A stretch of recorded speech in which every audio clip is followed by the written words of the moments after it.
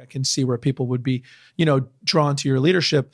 But how do you, that's on a one-to-one basis, but you're working for large factories where That's like right. for you to do one-to-one engagement on a day-to-day basis just doesn't seem practical, or maybe it is, and I don't know. So how do you replicate, how do you scale, that's a good business word, scale. How do you scale that engagement and scale that your personality? It gets realized in some many different aspects. So first is doing the gambas. So I understand I can't see 180 people on a daily basis. You're right on.